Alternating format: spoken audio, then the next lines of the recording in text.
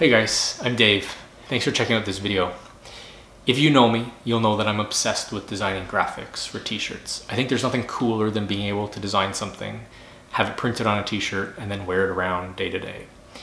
Anyway, if you're here checking out this video, it probably means you're interested in it too. I know it's kind of ironic. My obsession with t-shirts and designing t-shirts started many years ago. And even though I've been working on this channel for a couple years, this will be the first t-shirt design tutorial on it. So I hope it lives up to the hype. I hope it lives up to my own personal expectations because, like I said, I think t-shirt design is up on a pedestal for me. So let's go and jump into Illustrator and see what we can put together.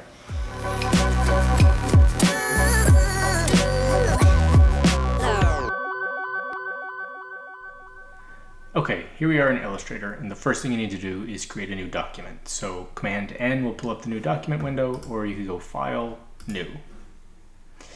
Now I'm going to work on a 20 by 20 inch square canvas. No rhyme or reason here. It's Illustrator and everything's vector, so you can adjust the size later as needed, but 20 by 20 is what I'm going to start with. So here's our blank canvas, and depending on how you work, you may have photographic reference, you may freestyle. In this case, I did a super rough sketch, and I'm going to bring that in as reference. So go to File, Place, and navigate to your image and select it. In this case, I just shot it with my phone and sent it to myself via email. Click and drag to place your document. And in this case, like I said, it's super rough. I'm not working on top of this. I'm not trying to copy it exactly. I just wanted to kind of get an idea of the structure that I wanted to build today. So I'm going to leave this off to the side of my canvas.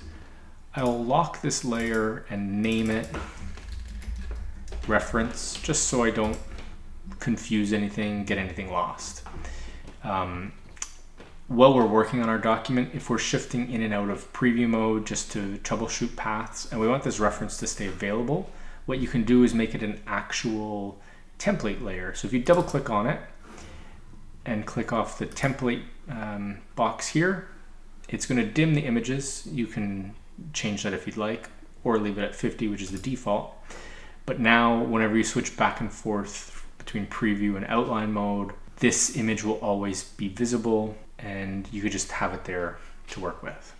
Okay, the next thing I'm going to do is create guides, and I want them to be aligned perfectly to the center point vertically and horizontally on my canvas. So I'm going to create a new layer, and I'm going to house the guides on this layer. I had a 20 by 20 inch canvas, so I'll create a rectangle, press M on the keyboard to pull that up. And I'm going to make a 20 by 20 inch square. Color and stroke don't matter at this point, because what we're going to do is we're going to use the position dialog up here, X and Y, to center this 10 inches and 10 inches. It's the center point of a 20 inch by 20 inch canvas. And then I'm going to pull up my rulers. Command R does that. And I'm going to drag out a ruler from the top, align it to the center, and I'm going to drag out a ruler from the side and align it to the center. I no longer need this rectangle. It was just there to give me that center point.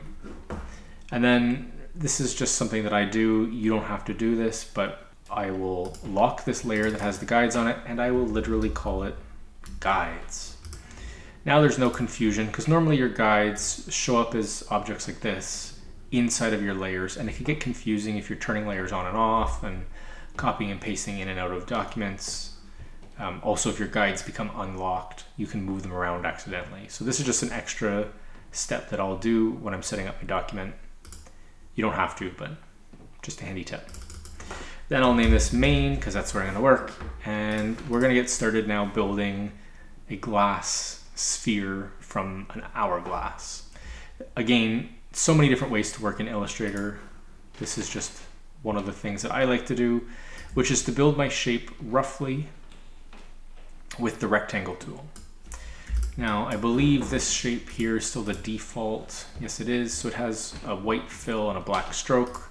We're just going to turn off the white fill, make sure the black stroke is zeroed out, and now we can start to adjust the width for now. Let's say 10 points is going to look good. And I will create a copy of this. So there's, again, so many ways to work, but what I'll do here with the object selected, I'll hold down Option on my keyboard and drag out a copy. If all you do is move it, it moves. By holding down Option and moving an object, it creates a copy. And then I'm going to hold down Shift. So Option and Shift will constrain the transformation as we move it down, and the Option creates the copy. This copy here I will shorten up right to the middle, and then these two shapes I will use the pathfinder, which is over here, to unite them into one shape.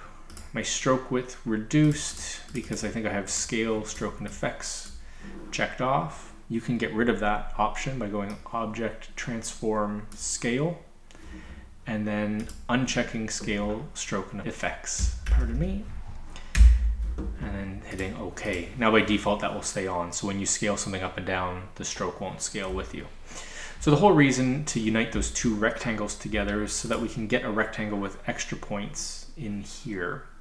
This is now going to allow us to transform these 2 points to create the taper of the hourglass. So we're going to go Object, Transform, Scale, and I'm going to just test out a number in here.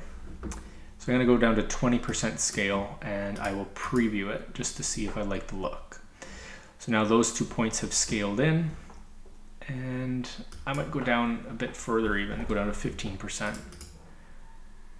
And that looks good to me. Hit OK. And now I'm going to round off the top 2 points. So I'm going to use my direct selection arrow, the white arrow, and I'm just going to pick up the top points, and I'm going to round off their handles to about there. You're going to need Illustrator CC or higher. I think that's when these handles were introduced. I love that feature. It saves me a lot of time when kind of creating rounded corners like this. These 2 points, I'm going to select them as well and round them off, not as severely, about like that. And now I'm going to select this shape and I'm going to reflect it across the middle axis. So I'm going to use O on the keyboard to do that. And I'm going to reflect across the horizontal axis, and I'm going to create a copy. I'm going to select both of these and unite them using the pathfinder.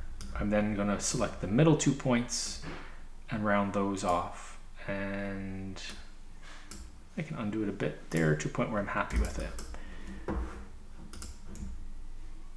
And there's the basis of our hourglass shape. You can adjust this as you see fit. Like I said, my pencil sketch or my marker sketch here was really rough, just trying to give me a basic idea of what it is that we're building. So the next thing I want to do is create some sand inside of this shape. So I'm going to select the path and then say Object, Path, Offset Path. And I'm going to go in a negative direction, and I'm going to try -1/4 inch. This is all going to be dependent on your canvas size, your actual artwork size. And right there, we've gone in a little bit too far because it's not completed in the middle, and we want that shape to be completed. So let's try -0.15 and see how that looks. Maybe a little bit more. Let's try that. Okay, I like that. Now we still have a stroke and no fill on this path. Right now I want to flip that. So Shift X is the key command to flip the stroke and the fill. You can also find that option up here in your color palette. You can swap the fill and the stroke. Handy shortcut to know, Shift X. Now I'm going to create the effect of some sand kind of being in here a little bit uneven. It's not going to be symmetrical like everything else that we're doing in this project. And I'm going to just use the pen tool to create a path that comes down, up about there, and then back down again. And then I'm going to mask off the entire top section of this path. And I'm going to select both of them, hold Shift to select multiple paths, and then click. And I'm going to use the pathfinder to subtract the front shape from the bottom one. I'm then going to select these 2 points here and round them off. And it creates this cool sloping sand effect. The next thing I'm going to do, I want to make sure that this line that falls down to the bottom is even the whole way down. So I'm going to find that anchor point there, and I'm going to create a rectangle like so. And then I'm just going to move it across here so that it covers up all these areas that I want. I'm going to select the sand path, and I'm going to subtract it. Now, when you subtract an element like that, Illustrator will leave this as a group. So now I want to continue to work on this path down here and subtract a few more bits and pieces, but because these are grouped, that will cause problems. So you can ungroup them with Command-Shift-G. You can also find it up here in the menu, Object, Ungroup. It's no longer a group, so it's grayed out, but that's fine. Okay, so now we're going to work just on this bottom path here. And I want to create a taper from the middle. And I want to go down and across. This shape here, I'm going to copy. I'm going to reflect it and create a copy across that middle point on the vertical axis, and I copy. Now both of these shapes are in front because you've just created them. And then if you hold Shift and select your bottom path there and subtract, you end up with something that's looking like this. This is like the sand piling down from the top half of the hourglass. I'm going to select those points and round them off so that they're looking a little bit more gradual, a little bit more sand-like. Then I'm going to come up here and I'm going to create a rectangle that just sits here for now.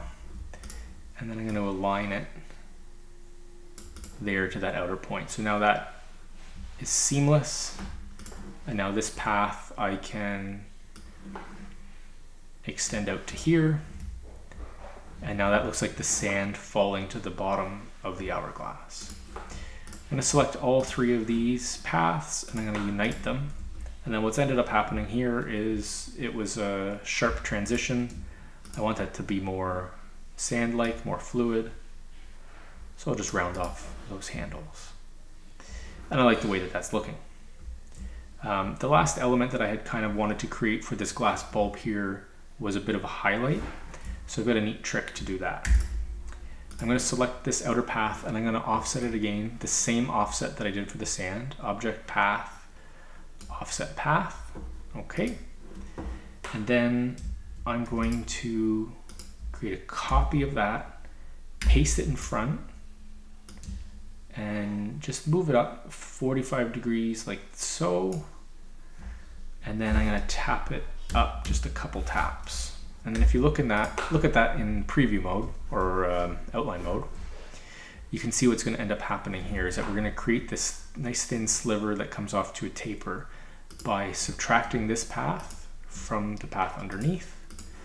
And you can see that nice taper that looks like a reflection. Now, the same thing was created on the bottom, but then we've got a few remnants that we're going to need to clean up. So this was a path here that's extra. We can just select it and delete it. And then down here, again, these are groups, so we want to ungroup them. I'm just going to create a rectangle, and we didn't like the way that this tail was formed, so we're just going to use that to cut that section there. And I think we're looking pretty good. There's still a stroke, so the path is the right shape, but there's a stroke. Let's Shift X and swap that. There we go. That's the effect I was looking for.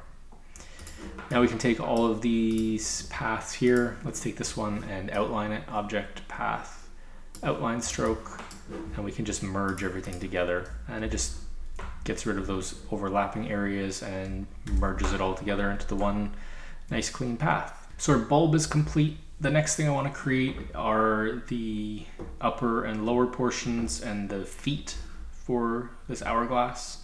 So there's a lot of techniques that are going to be repeated here. But basically what we're going to do is we're going to use a bunch of rectangles. So M on the keyboard to pull up the rectangle tool. We're going to work from our center point. So if you align it here, I've got my smart guides on, Command U pulls that up. And if you option click when you're using the rectangle tool, it just anchors the center point on the area that you clicked. If you didn't do that, if you just created a rectangle starting from the middle, you could only go out to the left or the right when you're creating your shape. And that's fine, you can create it like this and center it later. But it's also handy to know how to control where the rectangle starts from. So let's create one rectangle like this. It'll be the beginning of the top. And then I'm going to select the bottom two handles, round those off like so. And I'm going to create another layer here. Let's go like somewhere about there. Let's round these off completely so we get kind of a pill shape. Let's create a copy of that. Fill that with just a rectangle. Goes out a bit further, a bit wider. Now all of this stuff I'm just kind of eyeballing. Feel free to set your file up the way that you like. And then let's create one more layer on top. It comes out the full width. And what can we do here? Let's add in a detail and subtract something from this path. So let's round off these corners just a touch to match the look. And then let's come back to our center point with the rectangle tool and create a square. So we're holding down Option so that it's locked onto the center, and then we're going to hold Shift so that it's a square. We're constraining that. And then we're going to pull up the Move tool and rotate that square holding Shift so it constrains to a, I guess that's a 45-degree rotation. And then just so we can see it, let's use the eyedropper tool and make it white. Now we can see what we're working with here. We've got this nice diamond. I'll reduce it in size a bit. Holding down Shift so that it remains a square. And then let's drag out copy. So again, holding Option and Shift. And now if you've watched any of my tutorials, you'll know that my favorite key command is transform again, which repeats the last transformation. Command D. And we get a nice lineup of diamonds across the top of this. Let's group these together, Command G, and then reflect across our middle point here and copy. Now let's select all of these diamonds and the bottom shape and subtract it. That leaves you with one black compound path instead of the white shapes sitting on top. And then, I don't know, what else can we add in here? Maybe a subdivision in here, and we'll round that off and then subtract it from this shape, just as an extra little detail. And then let's create the feet. So we're going to use a rectangle along the center, and then we'll make a copy of that, make it smaller, merge these two elements together, and round off these handles, and then we'll round off the top like so, and we'll create a circle and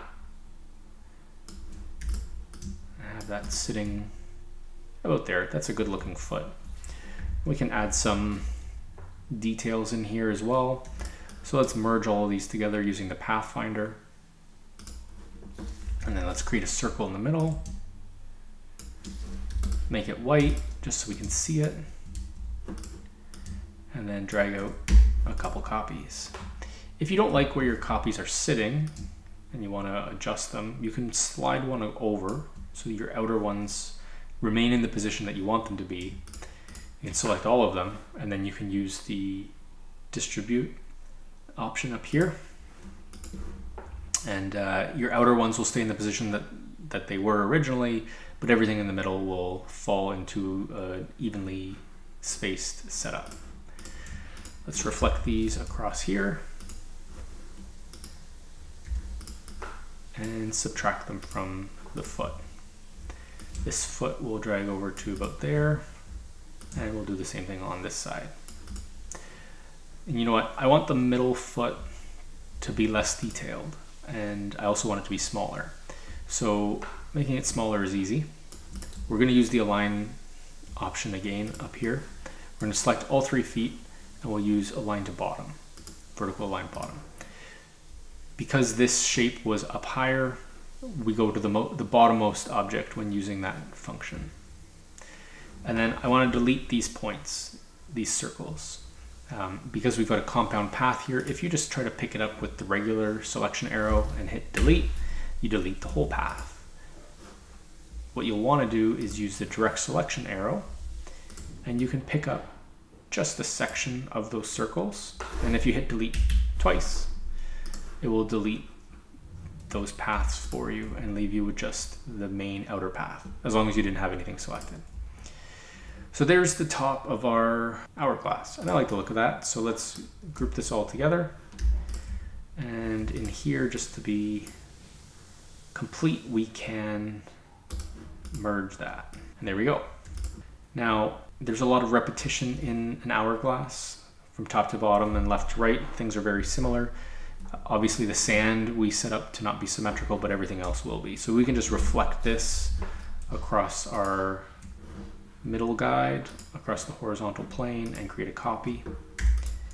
And this thing will come together quite quickly with all of the repetition, because all we're going to do now is build one of the arms and it will repeat to the other side. So I don't need to talk through that because it's all the same functions that we've done so far.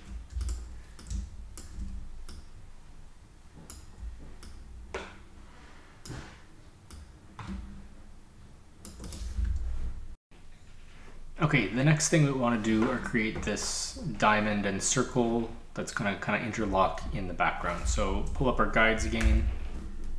Okay, M, pull up a rectangle, create a square, holding Shift and Option, and it can sit about there. Then rotate it, holding Shift, and it's a bit large, so let's reduce it in size to a point we feel comfortable. Right about there. I want the stroke to be thinner because I don't want it to overpower the rest of the hourglass. I want it to be just kind of a background element. And then I'm going to create a circle from the same point. And we're going to bring that out to about here. And then I'm going to create another diamond about here. I want this to be filled, not stroked. And that looks good. And then let's reflect this across the middle and hit copy. Now, these paths here are kind of getting in the way, so a lot of the time you can cut and hide elements just so that they're kind of implied that they're running in behind an object. So C is your scissor tool, and then you can cut elements like this, and then using the direct selection arrow, just delete the areas you don't want anymore. Because these detail strokes are thinner than the object we're tucking them in behind, it's easy to hide them in here. It'd be a different story if the path that we're trying to hide is thicker. Then you would have to use pathfinder and kind of create more of a mask. But we can get away with the scissor tool and leaving the stroke active like this.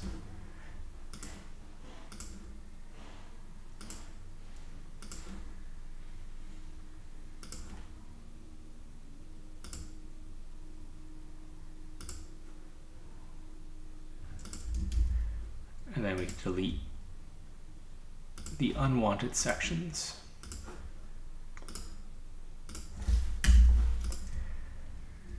Like so, that's looking cool. And then we're gonna do some vertical type in this empty space that's been created. So if you just go to your type tool, click and hold, and then select vertical type. We're gonna type 20, and I'm gonna use Bison, which is a font that I got a couple years ago, I think on Design Cuts.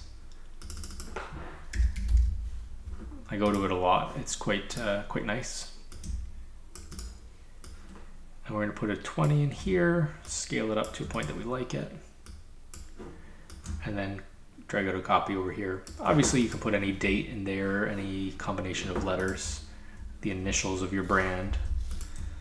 But for me, 2020 works well. The next thing that I kind of wanted to build down here, I just depicted it as X's, but it was supposed to be a chain link. So an easy way to create chain link is to use a rectangle, use a stroke, round off the corner slightly, and using the pen tool, just create a line, and then add round end caps to that line. And that creates a chain link effect when you drag out copies. I don't like the position of that just yet, so let's make that lower, and now we'll drag out our copies and then transform again a couple times and then delete the bottom one. And then we get this kind of cool chain link effect. Scale it down a bit and position it right about here. And then I'm going to reflect a copy across the middle. Like I said, lots of repetition in a design like this, but that's okay because you get quite used to doing all those effects. The next thing I had up at the top inside this container were just meant to be stars. So a neat way to do a little graphic star is to create a square, rotate it, and then use effect, distort and transform, pucker and bloat.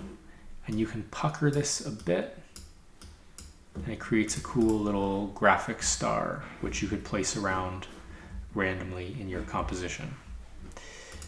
One thing you'll notice here, the actual outline of this shape is still the original square. Because the effect is live, you can actually edit this effect. So if you go over here to the appearance panel and click on pucker and bloat, you have to have the object selected, but you would be able to update this pucker to a spot that you're happy with. And then when you go to distribute the file, like send it out, you can expand this. So you go with it selected, you would say object expand appearance, and now your outline is the actual puckered shape, which I'm calling a star for this project. Okay, so I'll save that for later until our final container shape is created. Let's make that now. So I'm going to create a circle first. I'm going to find my center point. Holding shift to constrain to make sure is this a circle. Let's align it with the middle point of our diamond there. And let's pick up this stroke. The eyedropper will obviously match that stroke for you. And then I'm going to create a rectangle that runs from this anchor point and then lines up at that one. And let's bring this down to a point that we like underneath the hourglass. I like that. Now we can unite both of these shapes to create that container we were looking for. Now I've ended up building it too tall, so we can select just the points at the top and bring it down to a spot that we like. We can also add in some other random details, and we're also going to have to use the scissor tool again. So C on the keyboard pulls that up. Now we're going to cut this and delete this section so it looks like it's sitting in behind. We're going to repeat that on this side. There we go. And then I'm going to just add in one final little scallop detail on the bottom here. So using the pen tool for that, I'm going to create a line here, and then we're going to drag out copies. Transform again. And that one's too high, so we'll just stick with there. I'm going to select all of those shapes, deselect that one because I didn't want that, group it, and can you guess? Flip it. Copy. There we go. That looks cool. And where's my star? Let's just distribute a few of these in here randomly. And let's reduce the scale of a few of them. Create a nice cluster of smaller stars.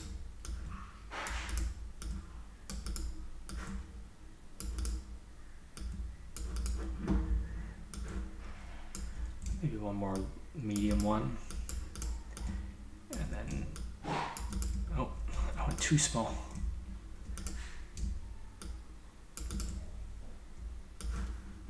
Oh, we'll pick this path up here, okay? So we'll copy that. And we're going to add it onto a new layer. We're going to lock this original layer and then paste in front with Command F. Pick up these anchor points and bring them back down to the bottom. This path is what we'll use to create this now outer thicker path. So we're going to, with that selected, let's actually close the bottom.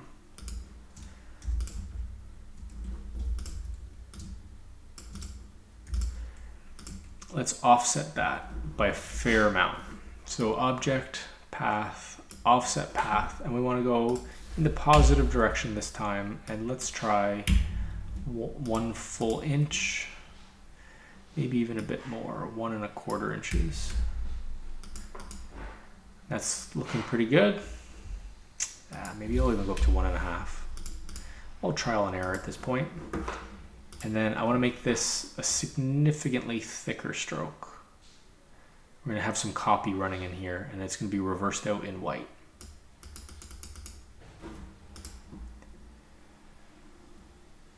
Might even go a tad bit thicker, which means that I need to offset this further.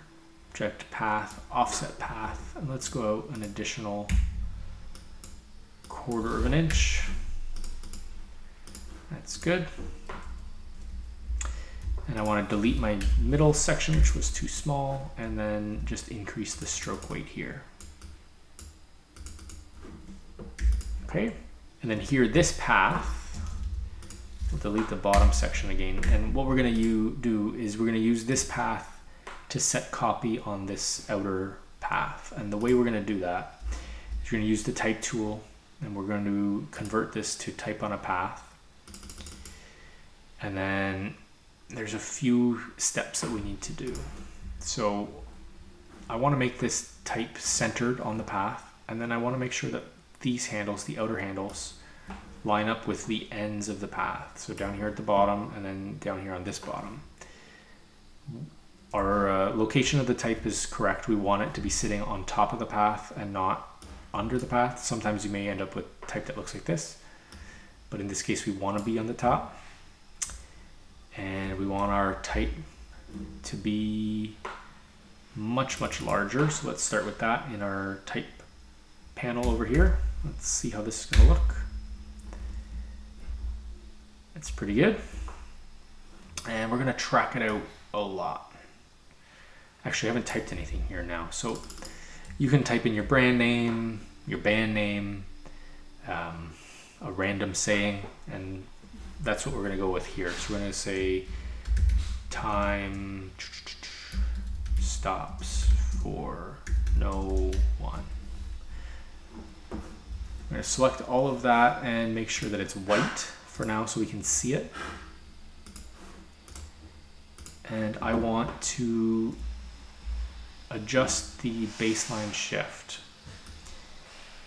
And that's just going to align it to our outer stroke, sitting about there. So our original path that's holding the type is in here, and now our type, we've centered it up in this outer stroke.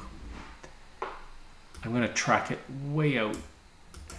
It has to be selected to do that. I'm going to track it way out so that it reaches the bottom and aligns with the bottom down there.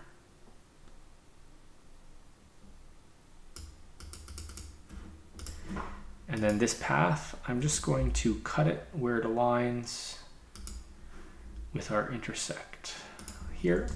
And I'm going to delete this. And then I'll just reduce the tracking so that it's not right up against the edge that tight. The next thing I'm going to do is I'm going to add in a couple little dividers just to divide the words. And I'll switch into outline mode so I can see where this path starts. And I'll create a circle, white circle like that.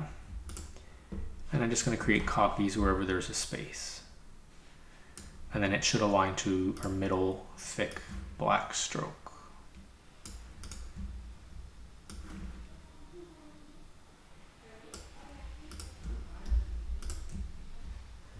And then we're just going to add one more word along the bottom. I will say something like relentless. And then we're going to line it up and reduce our tracking.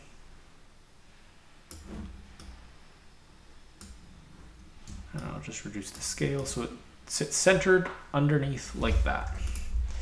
Now all of this is looking good. I'm going to go back and I'm going to unlock my main layer.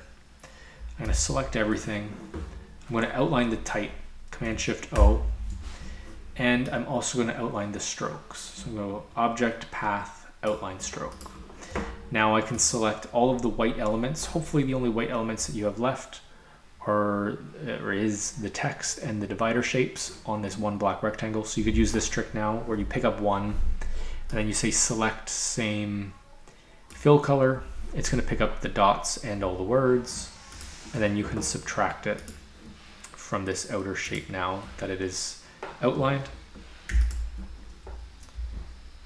And now everything should be a black fill, which they are, that's good. And then you can just merge them all together using the Pathfinder, and it just cleans up all of those overhanging paths. It leaves you with something nice and neat, which we can now send off to be printed. So there we go.